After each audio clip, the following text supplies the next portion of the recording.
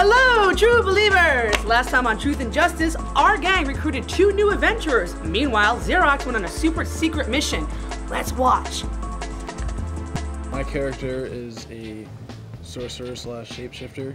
He's the intern, because that's what everyone calls me. I am playing a character called Sock Monkey. She has 2 extra arms.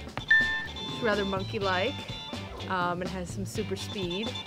I will be playing Hank McTavish, a mild-mannered museum worker who, during his regular daily duties, encountered a relic he'd never seen before in a language he wasn't familiar with.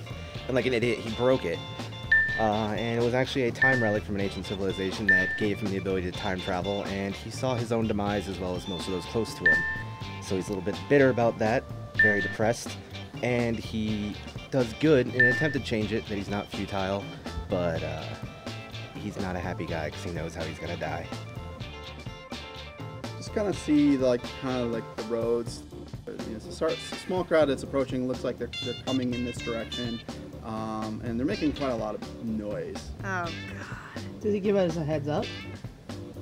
I do. Do you listen? You want to send the intern out as like a ladybug or something to fly out that way? What? No, I didn't say sacrifice. I was saying maybe he wants to turn into like a fly, like a ladybug or something. Fly out there, see what he can see, and come back. Wait, they're chanting. What do we need to know? Well, maybe they have cleanup. Maybe they're dragging him along. They got themselves into a bit of trouble now. And now, they're going to attack our group, and we're beginning this action round and to determine what happens. I'm gonna roll. Come on.